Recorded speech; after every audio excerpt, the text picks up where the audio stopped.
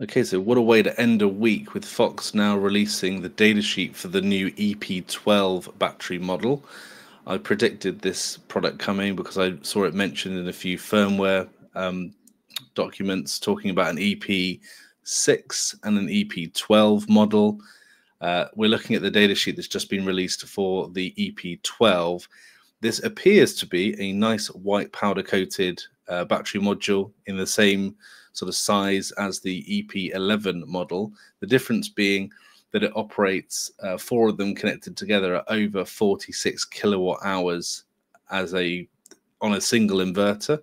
If you've got a H3 Pro, you can have 8 batteries connected to it, so you'll be getting close to 100 kilowatt hours worth of storage with 8 of those batteries connected, 2 stacks connected to the inverter.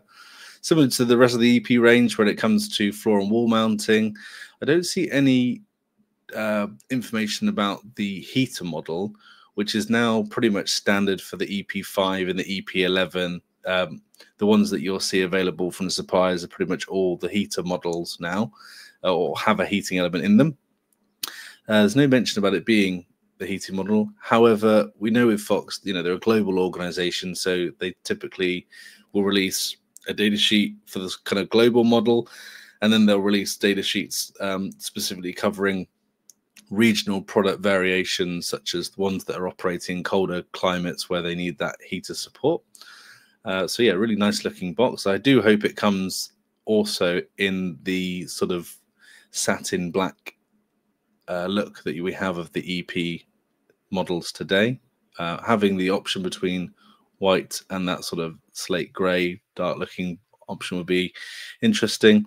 When we compare the product capabilities and the compatibility, so we can see that it's going to be a Gen 2 H1, the K series, and obviously the three-phase products such as the H3 and the H3 Pro. Again, it's lithium ion phosphate, as all batteries from Fox. It's storing a little over 11.52 kilowatt hours, even though it's branded as an EP12. Pretty decent voltage range, operating range. These are similar voltages that you'd see if you were running a full stack of, say, cubes or the HV range. I wonder if because it's under the 440 volt maximum, that they are actually including the H1 legacy product as well. Not that people are buying and installing those now, but this may be a great upgrade path for those that have an existing sort of classic H1 and they want to be able to expand that up to over the 46.8 kilowatt hours storage capacity.